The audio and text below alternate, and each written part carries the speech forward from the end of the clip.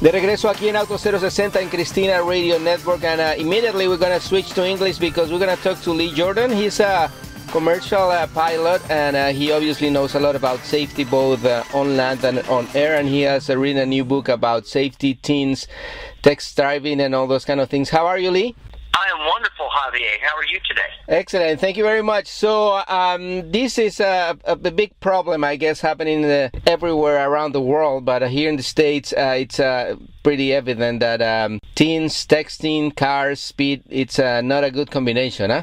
Well, you know, they call this borderline epidemic, and I would go farther than that. I would say that this is a full-fledged epidemic. You know, when you drive down the highway, if the car in front of you or the car beside you is texting or driving just by the way they're swerving. I mean, it's just like watching a drunk driver, and it's only a matter of time, if you're close to them, that they might sideswipe you or you might have some kind of impact with them. It's a very scary situation out there, and it's just not teens that are doing it. It's also adults. Yeah.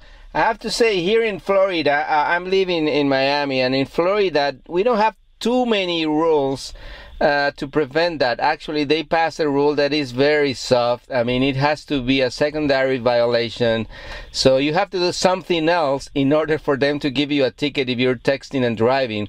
So I guess first laws have to be imposed everywhere and be more strict, I guess. But then also it begins with everybody, right? Oh, I agree 100%. It begins with our children. It begins with teaching our children what is right and what is wrong. I mean, Javier, everybody teaches their children to be polite, you know, to eat all your vegetables. As they get a little older, we teach them don't do drugs. We teach them what to do in school, how to get along. But we don't really talk to our younger kids about texting and driving. So I got this idea for a picture book about texting and driving for younger kids, and that's basically what has brought me to you today. Excellent. And so, there, I think there was a particular instance that brought you, that inspired you to do the book. Yeah, it was really kind of interesting. I live in Dallas, Texas, and in Dallas, you get your driver's permit when you're 15 years old.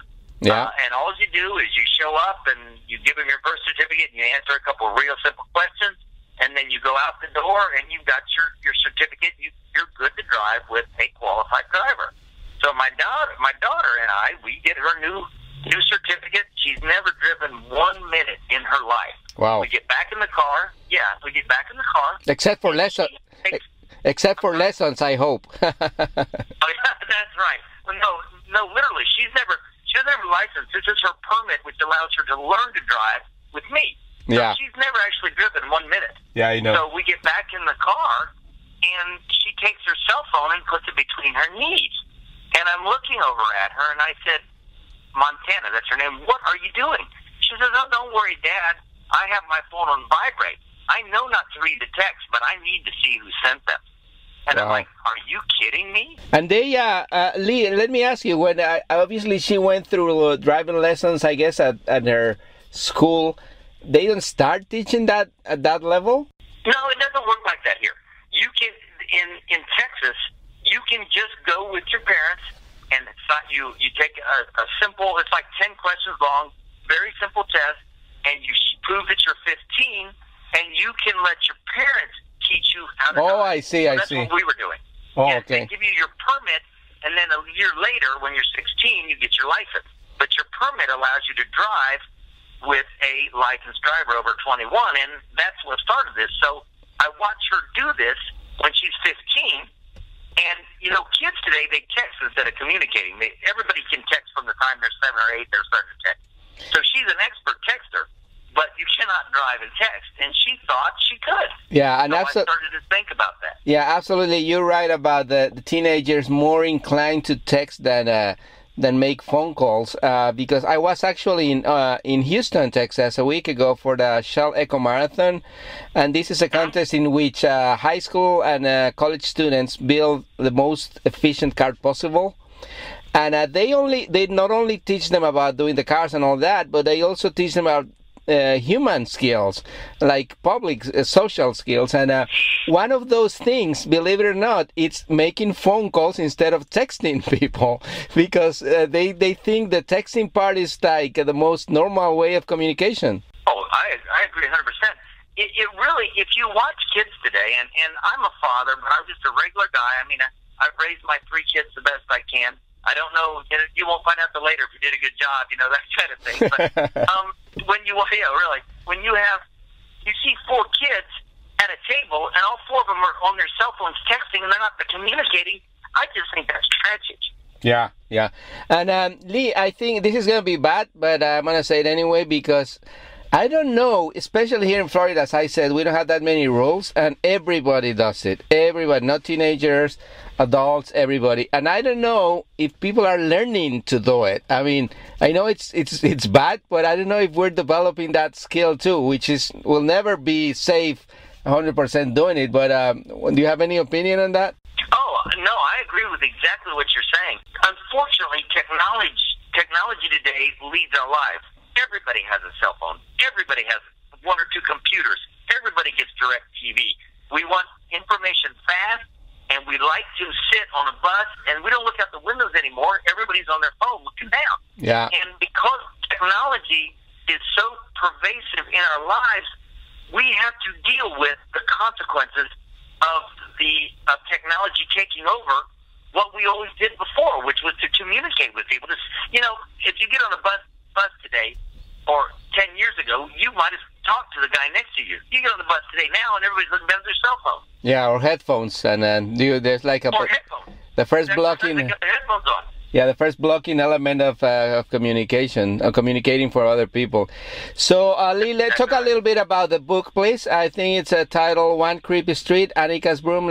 Talk a little bit about that, please. Oh, thank you. The name of the book is One Creepy Street, Annica's Broom, and it's a very simple premise. It is a children's picture book told in rhyme, and the premise is a 13-year-old witch gets a brand new broom for her birthday, and the first thing she does is text when she flies it. And she loses control of her broom, and she crash lands at a place called One Creepy Street.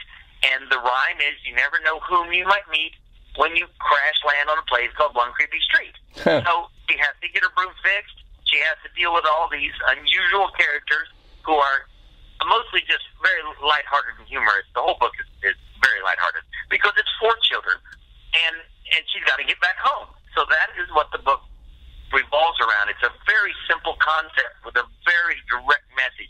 Listen, if you text and drive, you're going to have to deal with the consequences from that action. Yeah. And so this book is saying for kids age what, like when they start reading, I guess? Yeah, really, there's 2 completely different set of graphics that it's for, Javier. It is for anybody that likes picture books, which is 4, 5, 6, 7, 8, and up. And it's also for someone like my daughter, who's 15 going on 16. We are the parents, Javier. We control when they get the keys. So I would really like if parents, before they gave these teenagers the keys, and I understand no teenager ever wants to read a picture book, but the parents have the control of the keys. If the parents would say, you know what, before I give you the keys for the first time, when you get your driver's license, we're going to sit down, we're going to take 7 or 8 minutes, and I'm going to read you this book. And I'm going to try and press upon you through the consequences of what happened to Annica, what might happen to you if you decide to text and drive. Yeah. And probably that's more effective than other techniques that I don't know exactly what's the term, and I apologize for that, but I think it's like shock impression psychology or something like that, when they show like pictures of horrible crashes and people dead and all that. And that, some people think that works, but this is another approach of giving the same message, right? Yeah, absolutely.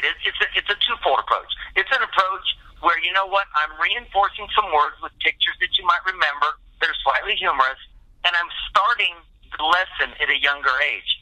There are no books out there like this, and quite frankly, I've had wonderful response to this, just like you're saying, because this book needs to be out there.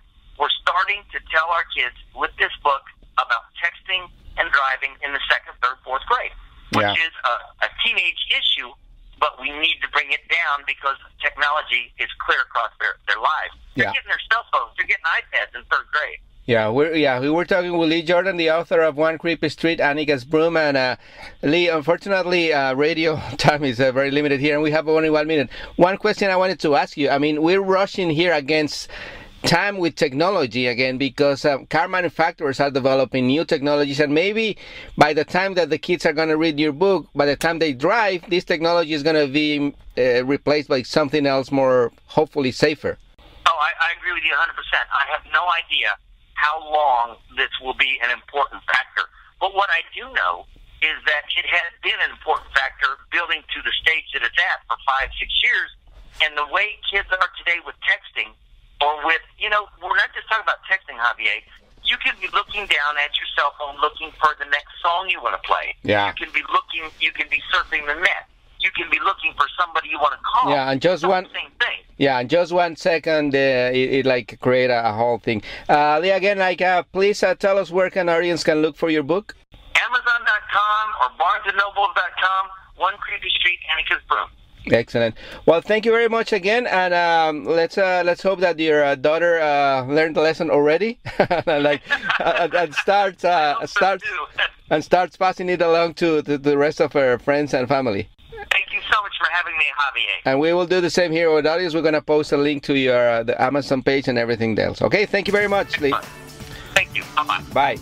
Bueno, ya regresamos aquí en Auto 060. Vamos a hablar con Kia y la iniciativa que tienen para mostrar lo que están haciendo con el Mundial de Fútbol en Brasil 2014. Yo soy Javier Mota, esto es Auto 060.